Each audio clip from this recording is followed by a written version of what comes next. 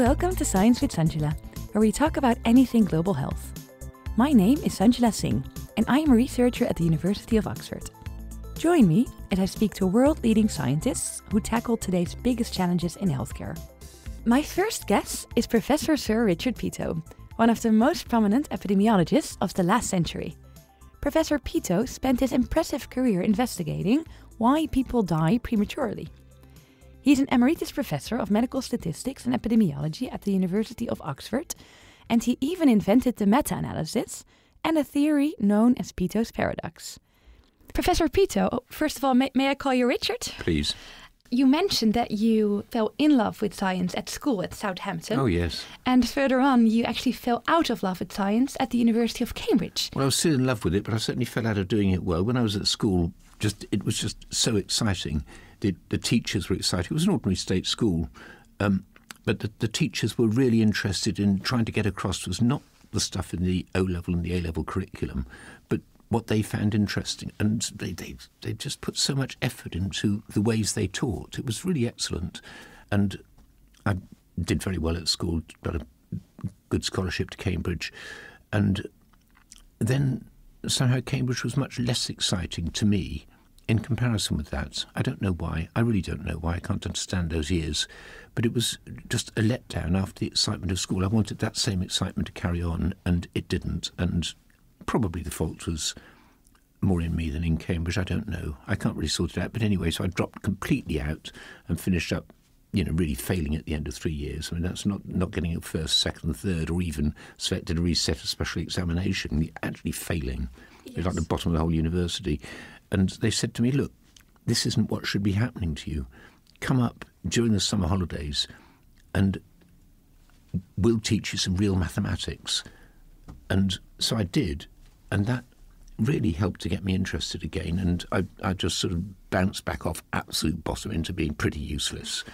So at the end of the fourth year, this extra year, I hadn't done terribly well, but thought, well, I'd like to stay on maybe and do an MSc at Cambridge. And they said, well, look, I know it sounds odd to say when you've failed, you should stay on for a year. Now you've partially succeeded, you should go. But I think it's time that you left Cambridge. So I did, and just was fortunate enough to stumble into the statistics course that was being taught by David Cox, who really is a remarkable statistician. In one of your previous interviews, you've said that you had a blue motorcycle and long hair. Yeah. During your time at Imperial College in London. But as you said, you also managed to graduate. You were 24 years old. You just graduated from your Masters of Science at Imperial College. And you went on to get an interview at Richard Dole. And when he asked you why you wanted to work with him, you famously said, I do not know if I want to work with you. And actually, I do not know if I want to work at all. Well, it was silly. I don't know what sort of world I was living in, what I thought I was going to be living off. But, the sun was shining all the time, even when it was raining. I got a big 650 motorbike. It was London in the 1960s, so it was just such a lovely... The idea of just being somebody who went to the office and worked just seemed really dismal in comparison. But when I started working with him, once you get your first result, you're addicted, even though in retrospect it's not particularly important. But you start getting results, and that's very addictive. But the first 10 or more years I was working with Richard Dole, actually the first 10 or more years I was working for Richard Dole, I got to the point where I could give good lectures, where some of the stuff I'd done was original, but nothing had ever actually been of any real use to anybody. I mean, nothing I'd done had ever saved any lives at all. I'd worked on trials and shown that if you do them properly, then the treatments didn't work. I'd worked on, various epidemiological things which had already been studied by other people. And I remember saying to Richard in the late 70s, that's after I'd been working in more than 10 years, that nothing I've done saved any lives. And he said, well, I think it's too soon to tell. Maybe some of the things that you've done will turn out to be of value. And that did turn out to be the case. So in the 1980s, we started to get results that really did save a lot of lives and did influence the way things were done. And of course, that makes life much easier.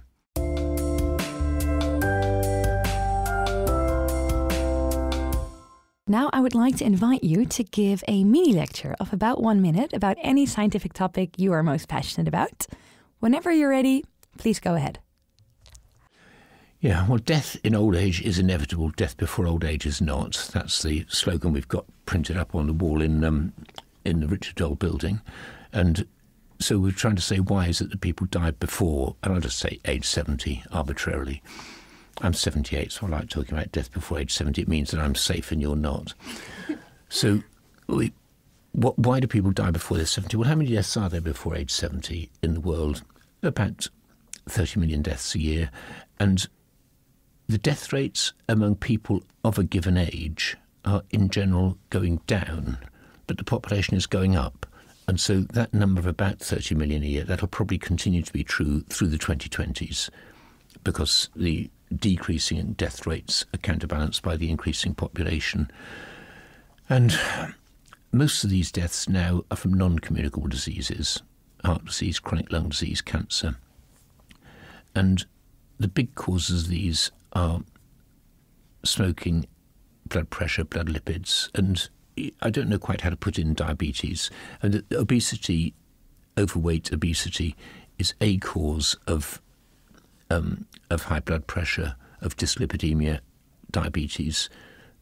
So smoking, obesity, but one has to say blood pressure, blood cholesterol. But smoking is the big one in general. In some populations, alcohol becomes very big. I mean, in Russia, particularly in the 1990s, there was this vast increase in deaths from vodka. And that's subsided, but it's still very high. I think in every interview I've listened to you, you tend to quote that a moderate reduction in a big cause of death may be more life-saving than a big reduction in a small cause of death. You were actually one of the first ones to, well, I might say, invent a new research technique called a meta-analysis. It's this business of getting all the trials, not taking just the famous ones, because the famous ones will be the ones with atypical results, but all of them, really find out all the randomised trials that have ever been done, get the results from each of them, get them right, and then add them up. Now, this works only if you get really large-scale evidence in the process. How big should the trial be? Well, it depends on the question. I mean, it depends how big the treatment effect is. If you've got a very striking treatment effect, then you don't need to randomise, and you didn't need to randomise to show that cigarette smoking is an important cause of lung cancer because the effect is so big.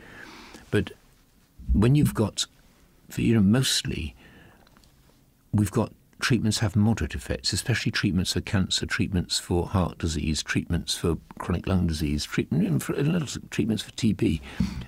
If you've got two plausible treatments, the difference between them is unlikely to be big. If there's uncertainty about it, it's unlikely to be big. But then moderate differences can really matter. I mean, if you want to work out how to treat 10 million people, then why not randomise 10,000? People just weren't thinking of numbers like that. So trial sizes ought to be, for many questions, in the tens of thousands. Then there's another debate about so-called subgroup analyses. Actually, there's one good example of something you did, because I think at some point you were publishing a paper in The Lancet. Oh, I'll tell the story of that paper. The most beautiful trial result we ever got, really, was in the 1980s. We wanted to test aspirin in the middle of an acute heart attack. You've had a horrible heart attack. God, you ring the ambulance, you race into hospital, get in the hospital a couple of hours later. Are they going to die today? Are they going to die tomorrow? Will they be dead this week? And we wanted to do a trial where you just give the patient half an aspirin a day. Most doctors thought this was ridiculous, but we persuaded them to do it anyway. So they did it. And so we got half an aspirin a day, or a dummy pill that looked like half an aspirin and wasn't. And we finished up with 1,000 deaths in those who'd got the dummy pill, 800 deaths in those who'd got the real pill. You can't get 1,000 versus 800 just by chance. It's had to be real. And it's really important because it applies to anybody who's coming to hospital with a heart attack all over the world. I mean, this could apply to millions of people a year. Maybe 100 million a decade. I don't know. But when we looked at and we sent it to The Lancet, absolutely delighted. Great. We've got a result that really is going to save lives, and also it costs nothing as a treatment. Half an aspirin a day really isn't that expensive. And the Lancet reviewers said, no, well, OK, you've got this result, but now you've got to tell us who benefits. You must actually provide us subgroup analyses. And we'd written again and again that subgroup analyses are they're a reliable machine for producing false negative results. If you've got something that works, then you can reliably produce a false negative result by doing enough subgroups and pick out something where it seems not to work.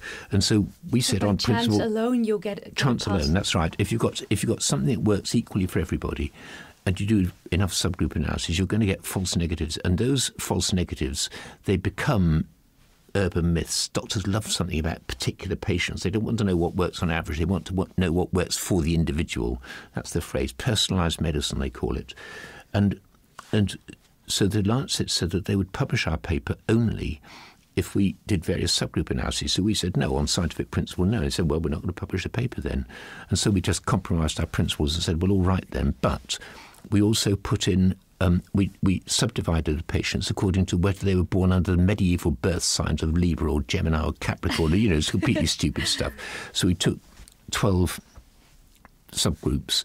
And, of course, with 12 subgroups, it's easy, even when you've got a beautiful result like that, to find, and it turned out that if you were born under Libra or Gemini, then it seemed not to work. If you're born under Capricorn, then it seemed to halve your risk of death.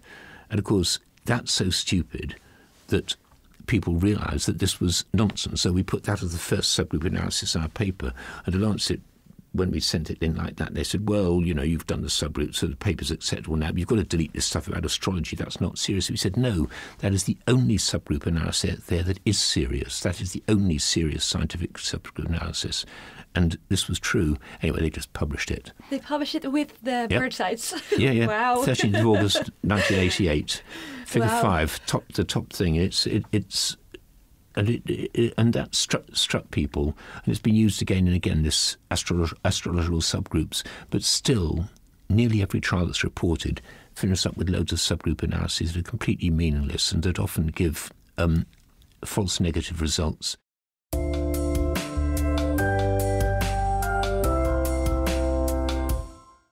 Hi, my question for Professor Peto is, if we already know that tobacco is bad for people and we know it kills people, why would we still bother investigating tobacco? Still, smoking is a cause of about 20% of all male deaths in middle age and in old age, 20% of all female deaths in middle age and in old age, and actually for about 25% of all cancer deaths. So still, it's a quarter of all cancer deaths. Still in this country, despite that 2/3 reduction, smoking is causing more cancer deaths than every other known cause of cancer put together. But you wouldn't think that. Look at newspaper coverage and look at COVID. Look at the newspaper coverage of COVID over the last 2 years. Actually, in Britain, tobacco over the last 2 years, 2020, 2021, killed about the same number of people as COVID. We really do need to know the long-term effects of smoking seriously, and we need to know the long-term effects of stopping at various ages. And we've done studies in various other countries, India, China, various other populations. You've got to get Chinese evidence on Chinese deaths to get the Chinese government to take it seriously. And at the moment in China, there's about 1 million deaths a year from smoking, nearly all male rather than female. And because if you take, say, people born in the 1960s in China, then the proportion of smoking was about 100 times greater in males than in females. So you're saying the numbers are actually still going up in other places, and therefore it's still important that we investigate tobacco more? Well, in the 2030s, there'll be about 2 million deaths per year from smoking in China. By about mid-century, it'll be about 3 million. That's partly population growth. But there's got to be systems set up that just routinely monitor the extent to which smoking is killing people in different populations, and this will help bring forward the time when more and more effective controls get put in place.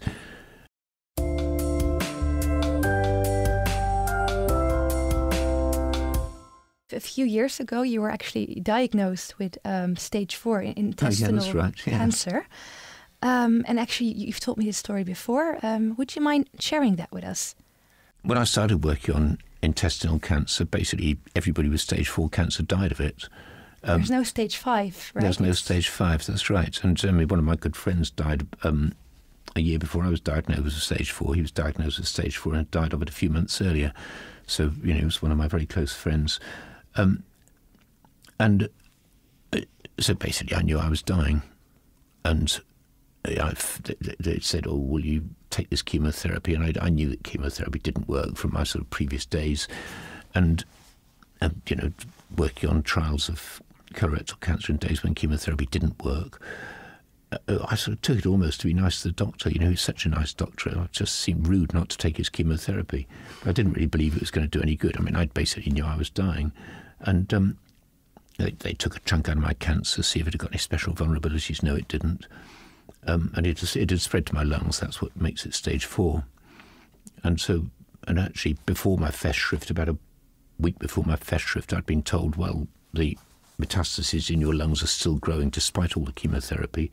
So I'm afraid that means that even if we remove them, there's going to be other disease elsewhere, and this is incurable. So that was what I was told a week before my Festschrift meeting when it came to studying and bleeding obvious. But then I finished up getting my lung surgery, to take out the bottom bit of the lung where there were these things that had been cancer.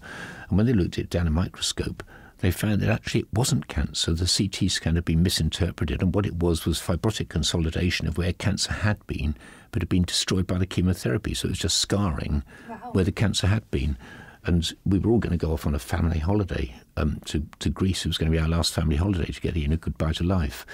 And instead I got this news 3 days before we went. And so I went down. God, it was just amazing. I woke up my first morning in Greece. It was gentle breeze, Greek sunshine. There am I lying in bed next to my partner and, with about 10 other family members within 50 metres. And, it's just, I felt like Orpheus coming back up out of the underworld when he sees that first gleam of light. It was wonderful. Well, and then as a final question on this podcast, we ask all the professors, what advice would you give? I think I'd say whatever you do, you need to study something that's a serious question.